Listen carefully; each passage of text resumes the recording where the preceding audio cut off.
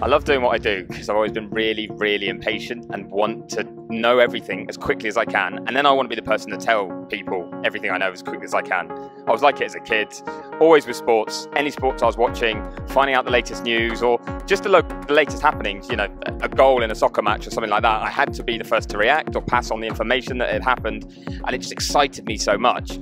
But then in the UK especially, soccer was the #1 sport, and motorsport, and Formula 1 specifically, was a little bit more niche, which made it kind of exotic and exciting, and I really wanted to get into that world. So to combine the two passions is kind of what fuels me, and then being able to kind of bring that to readers in that community, that's really special to me, because I feel like people that like motorsport, it's almost like a bit tighter knit, a little bit closer, because it's not the most mainstream sport going, whereas, you know, soccer, football, baseball, basketball maybe is more mainstream. So it kind of just makes it feel like everyone's in it together a bit more, and I love that feeling. So it does feel like one big family, and trying to just tell members of that family everything you know as quickly as you can, it's just a great job to have.